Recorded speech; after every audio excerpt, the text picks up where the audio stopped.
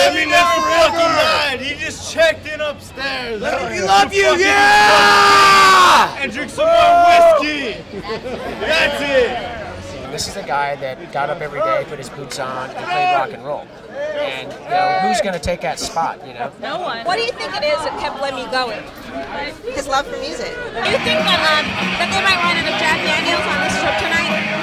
Yeah, I think they might be prepared. The Rainbow's always prepared. I'm sure they were expecting a lot of Jack and Cokes, which is now called the Lemmy, to be served tonight. I've had a few already, and I'm pretty buzzed from it. Hi, I'm Jasmine St. Clair, and we're here in West Hollywood at the Rainbow Bar and Grill for the most metal moment of the evening. Actually, the most metal moment of the year. Exactly. We're here for the unveiling of the Lemmy statue, which is one of the biggest, most metal things in the world. And I can't wait to see this because, like a lot of us, Lemmy touched me in many ways. I had a really long-standing friendship with him, so to see him immortalized like this is awesome. The first time I met him, which was my favorite, was here, believe it or not. That's what's so crazy about all this coming to fruition, was that I was upstairs one day drinking, and I saw him and I said, Ian. And he looked at me all crazy like, you know my real name? And I'm like, yeah, Ian. And he goes, yeah, what? And I go, what are you doing here? And he goes, I just moved here. Did you ever meet Lemmy? Yeah, a couple times here. Super nice guy. And That's the best way to describe him. Yeah, one of the nicest people. Yeah, the nicest rock star I ever met. Period. And have you ever met him? Yes, more than once. What was that like? It's a nice party. I'm sure it was. It was always a good time. Yeah. Have any of you ever met Lemmy before? No, I've never. I did about a year ago. It was around January, beginning of 2016. He was over by his usual spot playing his game, and his bodyguard or his manager was saying, Scott?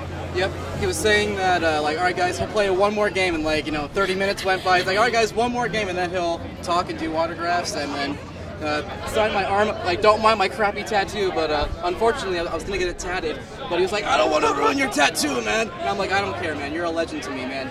Go ahead and sign it. And he's like, you're amazing, man. When was the last time you actually had any contact with Lemmy prior to it? It was right before the Love Ride a couple years ago. We kind of crashed his party here on the patio. What'd you do?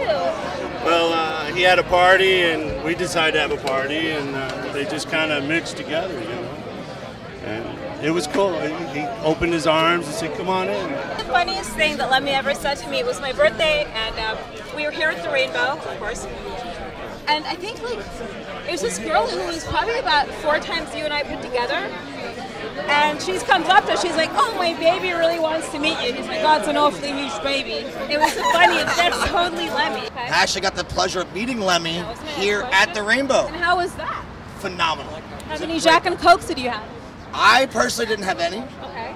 Because he was actually walking out when I was going in. But he had the, he stopped and said hi, and it was really awesome. It was really cool, because that was towards the end when he was not doing too well. Yeah. So it was great to have a chance to talk to him and see him. This is my Danzig tattoo. This is my fucking Slayer tattoo.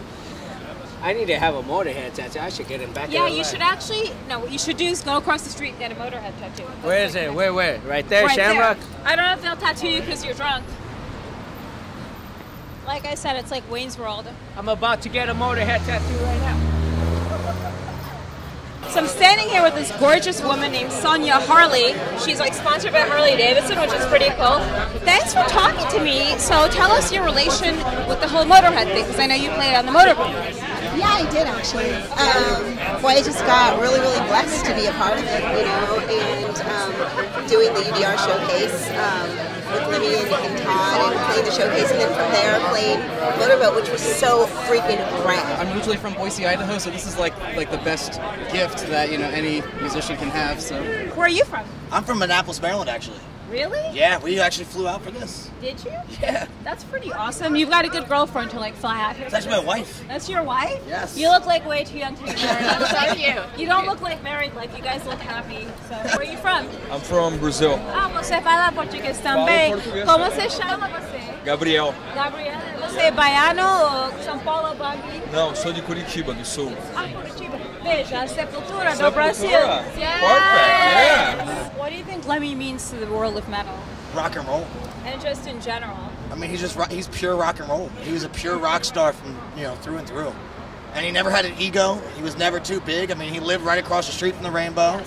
he'd hang out here drinking. I mean, he was just a normal guy. It was awesome. Now, is this your first time at the Rain Band? No, I was here last night actually. There was a tribute for Ultimate Jam Night at the Whiskey A Go Go. Okay. So we came here afterwards to, honor Lemmy and all that. So. And where are you guys from originally? I'm from here. Yeah. We go to MI down the street, Musicians Institute. That's pretty badass. Lemmy would be really, really touched, even though I think he's a little, he would have never really won a statue erected to him, but now that it is, and all the love out here, I'm sure Lemmy is up there looking down going, man, I did good because of all the love he gets back. And he always was really good to the fans. He truly can. He's one of the few rock stars that really looked out for the fans. I mean, if you were talking with Lemmy's fans, you'd have to answer to him and it wouldn't be pretty. I can't believe you made this happen, Peyton. Peyton DePenna, Hyrax. Yeah, I'm beside myself right now, and it's also great because all of these Motorhead fans have showed up to show their respect and just to support. Like, thank you as well. She's been supporting metal longer than most. That's all I gotta say. That's for sure. But I'm happy, and I'm just happy that the Motorhead world is here today to celebrate the statue. First time it's been it's unveiled right now, so I haven't seen it yet, but I'm gonna get over there in a second. But thank you for the support, and just thank you to all the Motorhead fans. It's awesome. Well, for some of you watching this, you don't know this, but Peyton's actually the one, aside from singing in Hyrax, he's the one that organized this whole thing with the statue, with the GoFundMe. How did you come up with this idea? After Lemmy passed away, the next day I got up and I was just like, man, he should have a statue at this place. This was his favorite place. And so I posted it, and it caught fire. I wasn't even thinking like that. I just thought people thought I was crazy. But then there was like, all of a sudden there's like 5,000 people that were in it. Then we did like a whole thing where you just put it up there and you have a petition. We did a petition, and then another 10,000 people signed it. And then I got a phone call from the Rainbow, and they're like, hey, run with it, man. They were 100% into it too, and the Rainbow loved Lemmy, so it's like the perfect combination of everybody that was a fan or knew him or just like had some kind of connection to Motorhead. So that's what this is all about. The best thing I feel about it is that the fans made it happen. I mean, I came up with the idea, that's cool, whatever, but the fans got behind it. And that just shows you how great Lemmy was and how much his fans loved him. So this is a great day for heavy metal. Yes. It's a great day for everybody. Once the campaign started, and Mikey and them made it known that they would host the statue and give it a home, there was a post that went out, and I'd already heard for about a month they were talking about doing it anyway. And since I'm already tight with these guys and done art for them before in the past, I've done commission stuff for Michael, for Mikey, for Bo, for the Rainbow, and for other rock stars through them. So I put my name out there and said, hey, can I help in this in some way, just to help? And Mikey gave me a call. And he's like, hey man, see what you can do, call some people. And I started looking, and eventually I realized that probably the best solution would be if I did it. And I proposed that, and there was other people, and I won out in the in all the competition for the proposals. And ultimately, I got teamed up with a really fabulous foundry, and all of us all started doing it together. I mean, there's like 20 people that worked on this thing besides me. Oh, yeah. That's going to be standing here with one of the masterminds behind the statue, Travis Moore. Travis, how are you tonight? I'm doing excellent. I've been waiting on this for about 6 months. It took 6 months to do this? We started February 13th. So we're over 5, heading for 6. What was it like doing this? Was it like, surreal? Yeah. Surreal. It's one of our icons. Is it an actual life-size statue? Oh, yeah. Oh, you'll be able to stand it. It's going to look just like him. I'm very proud of what we got done.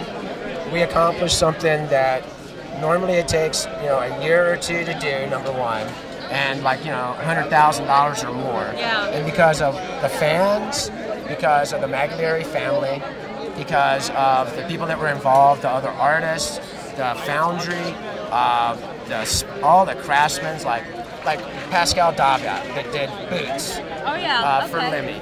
I went to Lemmy's bootmaker, Pascal, and sat down with him and actually took pictures of the boots. So we got the stitching right. So we got the heel right. So we got the every little intricate detail of his design is right. So we did all of that. We made sure the hair's right. We made sure the mold's right. It's not a joke, because this guy is so important. We have to make it that realistic. And you can see the response, and they haven't even seen it yet. What's it made of anyway? Bronze? Bronze, it weighs over 300 pounds. Holy shit. 6 foot, it's over a little bit over 6'1" with the base, and weighs, like I said, 300 pounds. It's amazing, and it's patinaed, and when you see it, it looks like him. I mean, it looks like him. So I think they did an excellent job. Matt and Lynn, big statues, excellent job. And we put it in a beautiful shrine. Gary Reed built a beautiful shrine, and it's befitting the gentleman that's being honored with it. It's that beautiful.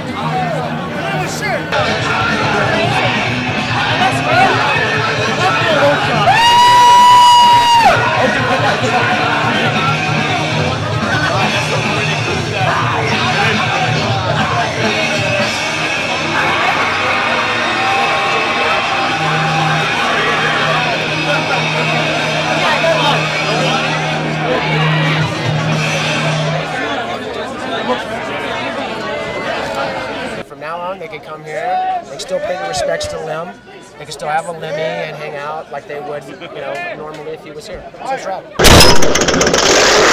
If you had one message for Lemmy in heavy metal heaven, what would it be? I got a bottle for you. If you had a message to send to Lemmy in heavy metal heaven, what would it be? You will continue to live through everyone that you impacted. What kind of message would you have for Lemmy if you were to, die right now? Let's fucking party. Let's party? Yeah, let's party. Let's party. What would your message be to Lemmy in heavy metal heaven? I would just buy him a drink. You buy him a drink in heaven? What kind of currency do they use? I don't know, some kind of, I don't know. I get him a drink, one way or another, yeah. And play video Have games. a drink with Lemmy, yeah. What about you? Get him a drink and get drunk as fuck and play some amazing metal music. You? Tell him to keep fucking rocking. E você? I would thank him because he created the reason that we're all here today. And do you have a message for Lemmy in heavy metal heaven if you were there? Oh yeah, hey, thanks for the opportunity, brother. Love you, man. And if you were in heavy metal heaven, what would you say to Lemmy? I would say, brother, it's good to see you again. I'm glad I'm one of the few people that can say Lemmy was a friend of mine. And he'd be a, hey, Dan, how you doing? Is what he'd say if he saw me. He's a good friend, and we all miss you. We love you. And he'd say, what's up with that fucking hat? Yep, and he was down to earth, and that's the greatest thing too, is that he was so down to earth for being such a legend. So this is for Lemmy. All this is for Lemmy. We love you, Lemmy, and if we were in heavy metal heaven with you, we'd be drinking Jack and Coke. Yes, he would.